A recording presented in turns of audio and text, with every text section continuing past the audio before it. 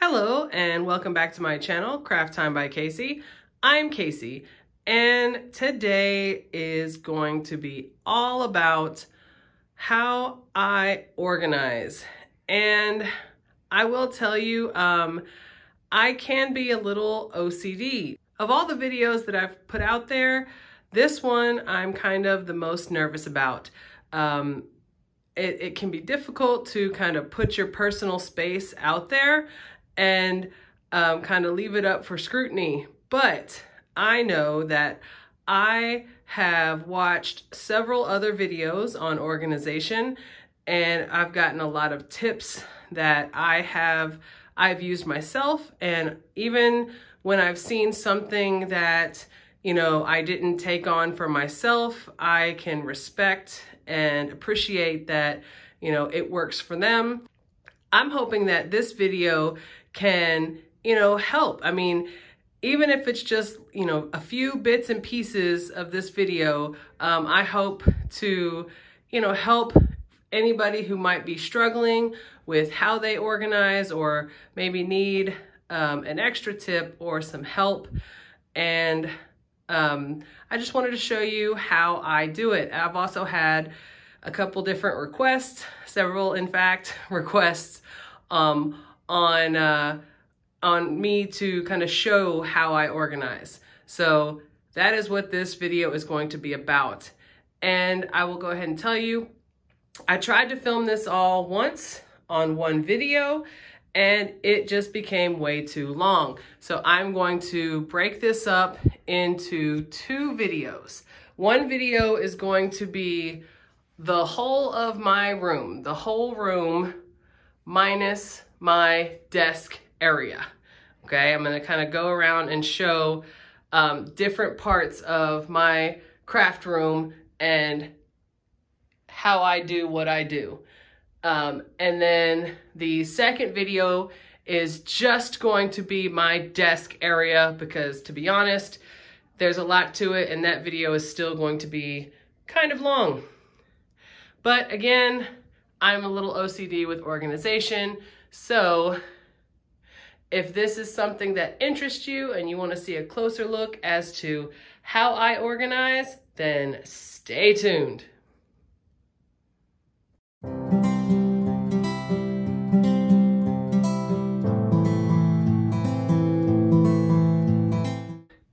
We're going to start right at the door.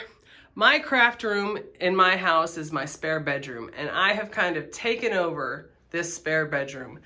And I paint as well. I haven't painted recently. I've kind of shifted gears into jewelry most of the time, but I have a lot of my artwork covering the walls.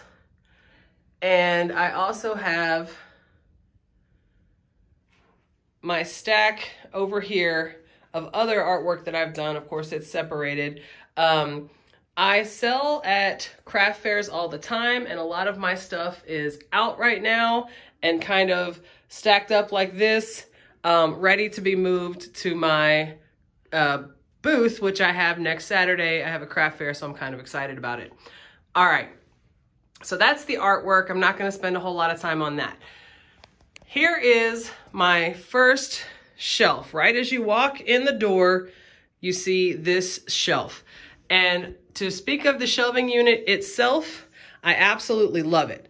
I love that the shelves themselves are solid. And by solid, I mean they don't have holes. If you look over at this shelving system over here, I used to have nothing but shelves like this, where it's kind of grated with G-R-A-T-E-D, and which is great for paint supplies. But when it comes to a lot of jewelry supplies, stuff can fall through. So I like that solid shelf. And I got these shelving units at Hobby Lobby. And I purchased one and I loved it so much that I went back and purchased a second one. So now I have a matching set on either side of my working desk. Now, these shelves hold most of my finished work. And they fill up fairly quickly. But here, as you can see on this top shelf, I have one of my single bar necklace holders. And currently it's holding a lot of my wooden necklaces, the wooden bead necklaces, and then a few of my longer ones that are kind of hanging over the side. And over here, it's got some of my extra pieces that I tend to use more for pictures. I have this one individual tier bracelet display and one of my leftover earring displays. I like to have one that's open so I can grab it for pictures, and that way I don't have to take you know, jewelry off of the ones that I'm using. All right, so this second shelf here, I have a few of my necklaces that some of you might recognize from previous videos. I purchased this holder at Michael's, and I purchased these two at, I want to say I purchased them both at Hobby Lobby, and I absolutely love them. I wished at the time that they had one this color in this size, but this was all that they had. But again, a lot of my jewelry is out because I do a lot of craft fairs, and this is just easier for me to move than it is for me to have them all packaged up. So back here, I have a couple of my Potomac bead boxes. And as I've said in several of the videos, these boxes are very high quality. They have magnet front closures, and they're really good for storage. And currently, I store a lot of the patterns from the previous bead boxes in there, and I really do love those boxes. I was not kidding. This shelf, I have some more of my completed pieces, but these are mostly necklace and earring sets, except for the green one there. It's just a necklace. And I purchased these off of the white display holder off of Amazon, as well as this one. This came in a 3-pack. And I'll go ahead and say now, in the description box of this video, I'm going to leave as many links as I possibly can. A lot of this stuff, like I said, I purchased at the stores, so I won't be able to put the links for those. But again, I'm trying to remember where I purchased everything. But everything that I purchased off of Amazon, which is quite a bit, I'm going to leave a link down below. So yes, once again, I purchased these two displays off of Amazon. And one thing I really, really love about these white ones is that they have the earring holes in them. So it's a really easy piece to display a necklace and earring set. And I really love that. It's very convenient when it comes to displaying jewelry or taking pictures or having it at a craft fair. These I do enjoy. They are much less expensive, so you can definitely get more of these at a time. And if you're trying to display several necklaces and earring sets, again, you can just kind of dangle the earrings off the top, which, you know, works perfectly good. So I enjoy that set. And then, of course, these are the ones that are a little bit more expensive, where you have the individual earring holders and then the kind of velvety necklace holder. All right.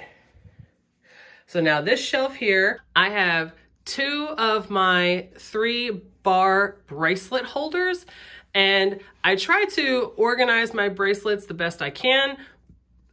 This one is mostly multi-strand bracelets, and as you can see, there's not quite as many. These tend to be a fan favorite, and these go pretty quickly. I do have an Etsy shop, and I will link that down below, but I'll pull these out so you can see them a little bit better.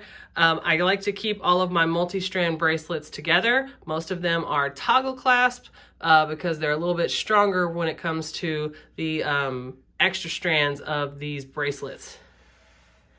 You might recognize some of them from some of my previous videos. And this one is mostly my single strand bracelets or my bead weaving bracelets. So I kind of put both of those. A lot of these are charm bracelets as well.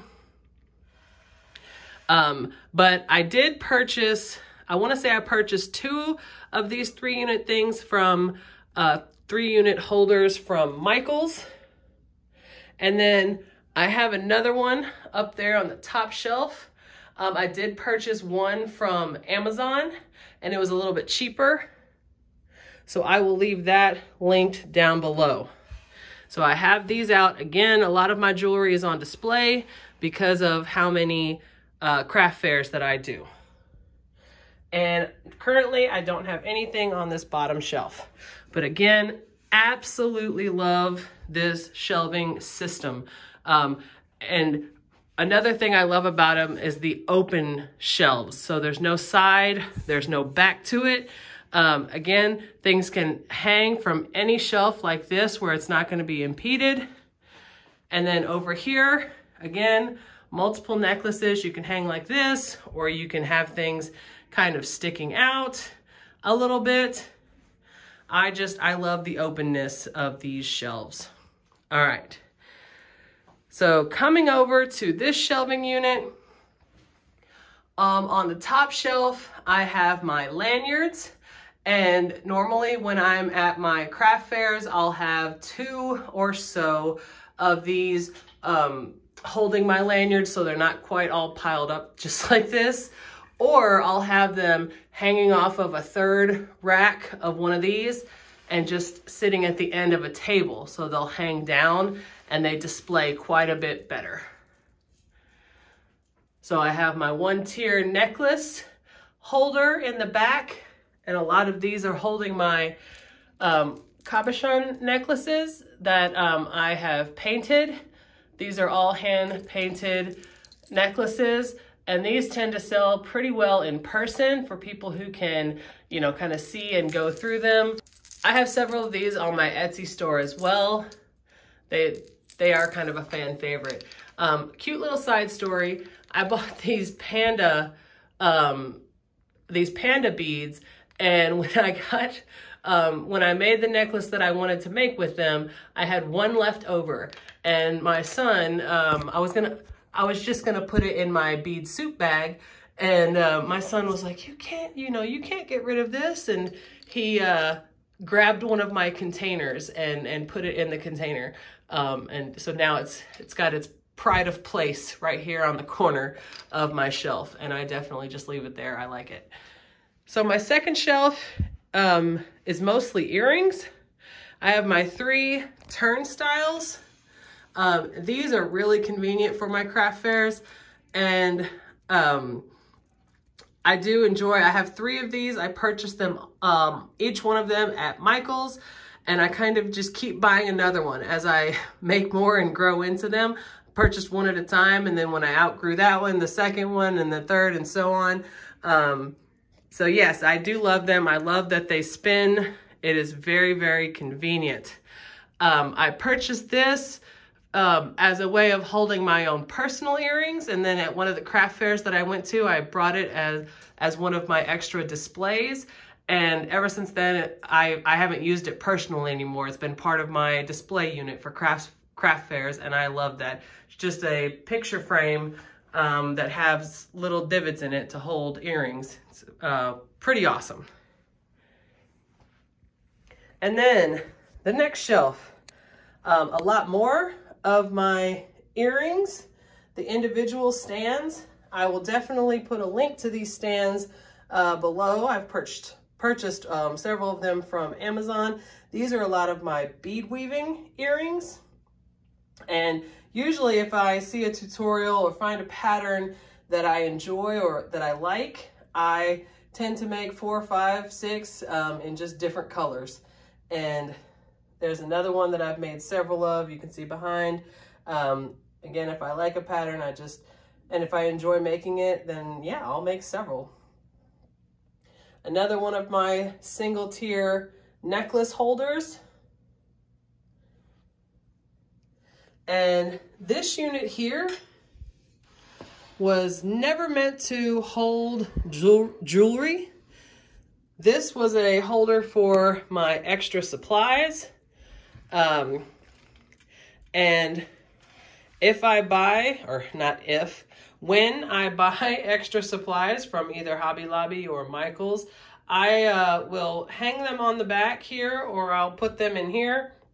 And usually it's, you know, ear wires or eye pins or crimp tubes or, you know, crimp cover, things that I absolutely know that I will use and that I use all the time and I never want to run out of.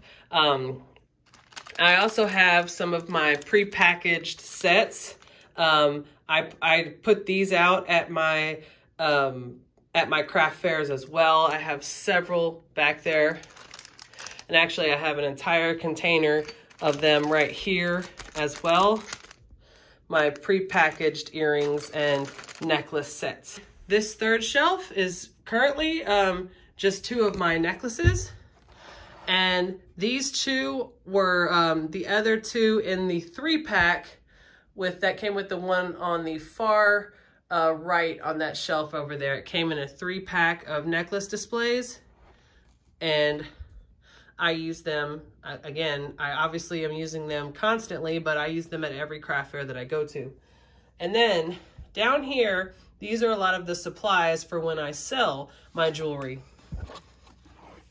I have the some of the boxes that I ship them in. I have them in this brown color.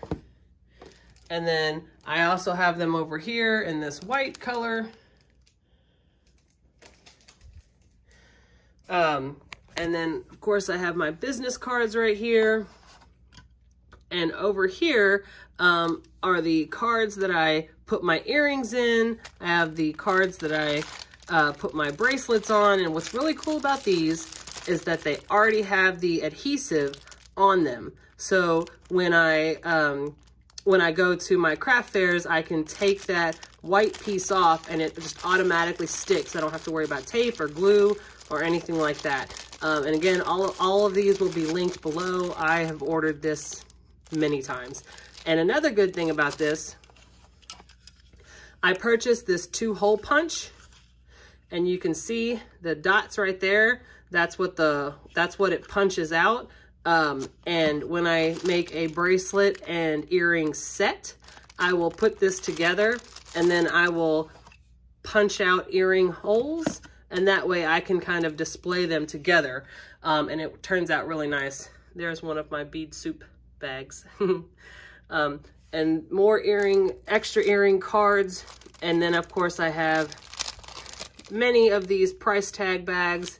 Because again, like I said, I do craft fairs all the time. As many as I can. This shelving unit is mostly my painting supplies. Now, right there, some of the containers that a lot of my jewelry came in, and for whatever reason, I hang on to them. I'll probably end up getting rid of them. I don't like these types of containers. That's why I purchased the smaller containers that I will get into mostly in the next video in part 2 of my organization. Because usually when these get full and they stack up, I tend to not be able to see what's in them. But they travel easier than the little containers. So I do hang on to some of them. Most of these are my painting supplies, canvases. And then over here, of course, I also make magnets. These are similar to the cabochon necklaces. I also do cabochon magnets. They are super strong. And when I sell them at, I sell these on my Etsy store, but when I sell them at craft fairs, I bring them on these like cookie sheets. So it shows how hard they, how strong they are when they stick to these pans. And these are the extra containers that I have. And I will go ahead and link them below in this video, but I will break them down detailed in my next video when I go over my shelving unit.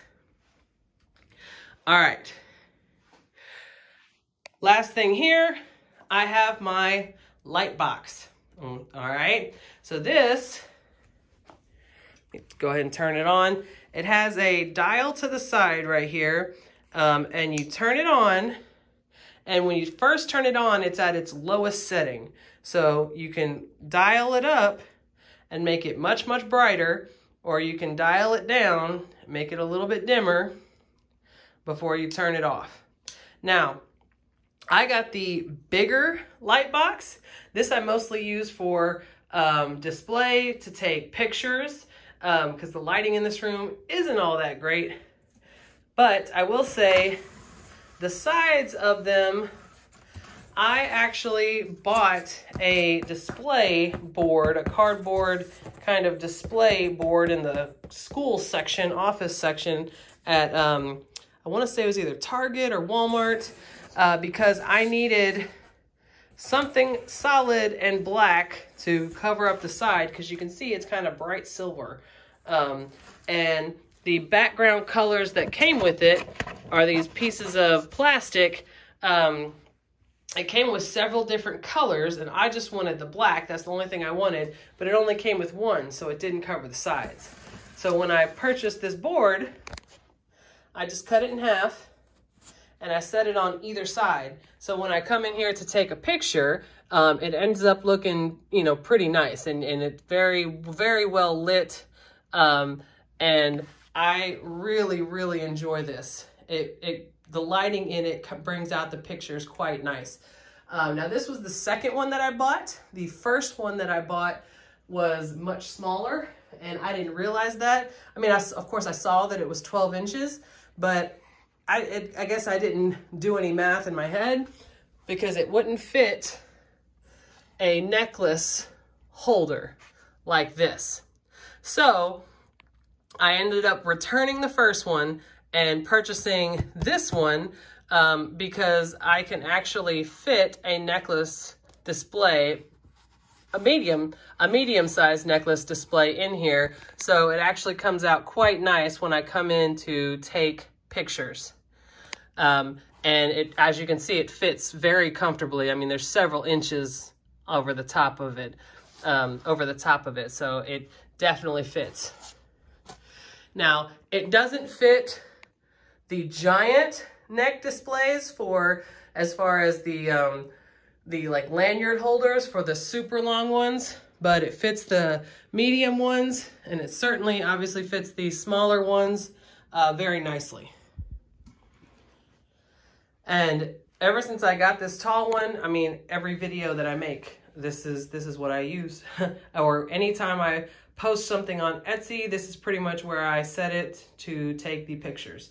And I will link this below as well. And again, highly recommend it. And I know it sounds like, you know, everything that I'm saying, oh, I highly recommend it, you know, everything that I have. But I will say that I have gone through a lot of trial and error. And I certainly would never recommend something that I don't like. And usually I'll buy something because I think it's nice.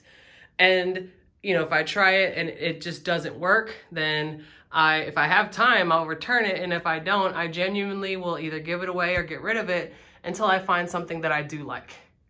And that's why usually when I stick with something and I recommend it, it's because I've tried a few other things until I found the one that I liked. So I highly recommend most of everything in here. And you'll see in my next video, I still have a few things that I'm not a huge fan of. Again, there's some of my art. And one last thing I will show, and I will say my closet isn't near as neat as the rest of the room, but inside the closet, I have a lot of my shipping supplies. The bubble wrap, the bubble mailers, the cardboard corners for my artwork when it is ordered. So here is where I store all of that stuff. I wanted to share that with you for when I ship my items from Etsy. That brings us to the end of part 1 of my storage and organization. If you like this video and you want to see others like this, or if you're looking forward to part 2 to kind of see what goes into that area right there, then go ahead, hit that subscribe button down below, give me a like, and leave a comment. I genuinely love reading your comments. They just make me feel so good. You guys are so kind, and I greatly appreciate it. I love being a part of this jewelry making community. It just feels like there is so much support, and it's amazing. So again, thank you very much for watching, and I will be sending out part 2 as soon as I can. I look forward to seeing you in the next one. Bye.